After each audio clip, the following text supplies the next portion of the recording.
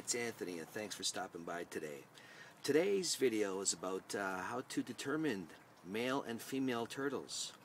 Alright, it's pretty hard when they're really small, but a couple months old and you'll be able to tell these traits, which I'm going to show you today. Alright, female and male, and I'll give you a close-up look at my guys. Alright, first we're going to look at Susie.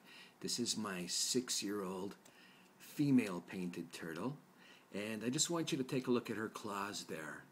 See, they are short claws for females in the front. Alright, and we're also going to look at her tail.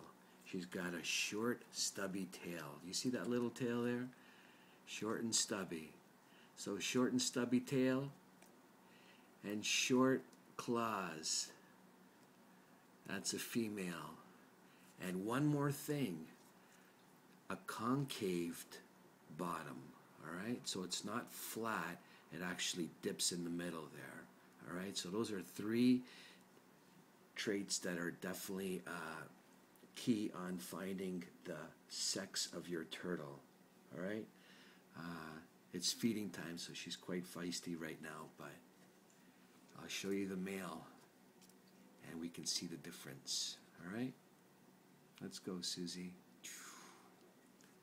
Alright, this is my 6-year-old male painted turtle, and I want you to take a look at how long his front claws are. Definitely used for protecting his territory and also helping grip onto the female and mounting for reproduction. So very long front claws for the male turtle, and a very longer tail in the back. See, it's not short and stubby, it's long, so he can actually get some leverage there again in reproduction time.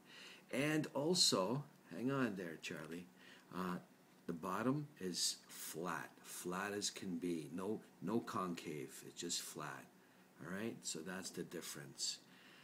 Alright, Charles, so long claws, longer tail, and a flat bottom for the male painted turtle. Alright, thanks for watching.